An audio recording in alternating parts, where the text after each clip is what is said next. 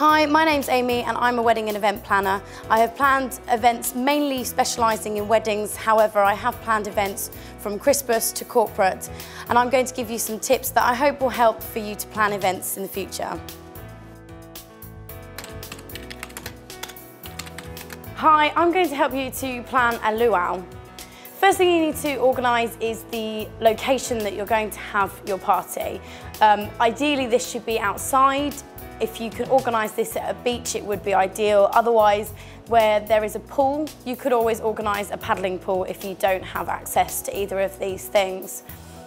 Obviously, it has a very, very striking theme to it, lots of colours, so it's good to get people to incorporate this into their attire for the day.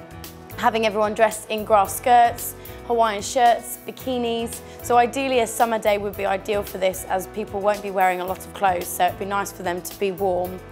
You want to organise maybe a barbecue that can be done outside, which would be good in the way of keeping this theme going, and having things like punches and cocktails with novelty umbrellas and novelty glasses is always a good idea.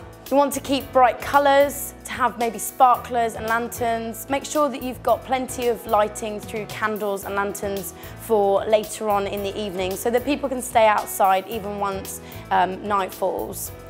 You might want to organise for flower garlands for everybody, so as they arrive they are handed a flower garland just to keep that idea going. Another idea would be have drinks served in coconut cups. You could also have some makeshift coconut bikini tops, which would be quite a novelty idea, especially if you get the men wearing them. You might want to organise for someone to come in and teach everyone belly dancing.